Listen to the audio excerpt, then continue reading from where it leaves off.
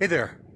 Yesterday we got about 2 inches of new rain and it washed away about 18 inches of snow here in my part of New Hampshire. And I thought I'd give you a little look at what the Merrimack River looks like today with all that snow, melt, and rain. But first, take a look at the sign. I'd like to read this.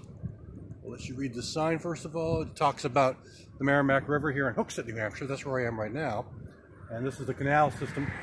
An interesting little sign about the history of this area. It was erected in 1979. So let you take a look at this for a minute, and I'll take a walk over to the river, and you'll see, you may even be able to hear it in the background. There is so much of a rumble going on right now. All right. Okay, let me take a walk over, and we'll just take a look at what this all looks like. I mean, it's really something right now, I think.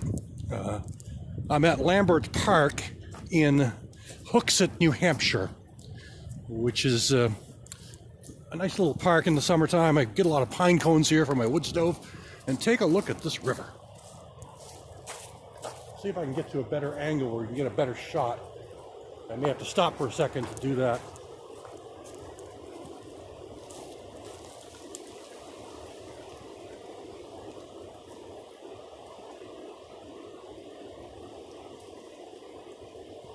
Now, if you look down below, you can see all this ice flow that has collected. After all the rain we got yesterday, after we got that, I'd say 2 or 3 inches of rain, then we had a light dusting of snow in the middle of the night. Take a look at how all this ice is built up down here. This is really something. I just figured I'd stop by. Oops, sorry about the tree. Figured I'd stop by and let you take a look. Don't walk too close. This is the very edge. This river is very, very high right now.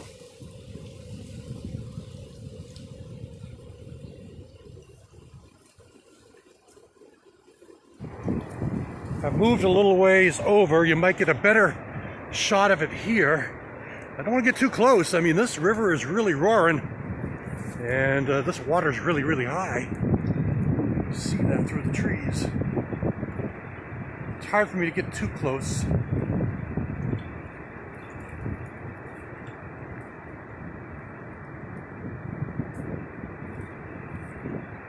This river scene is right near the Hooksett hydroelectric station. And you might see a little more going on up there. I mean, that's really ripping.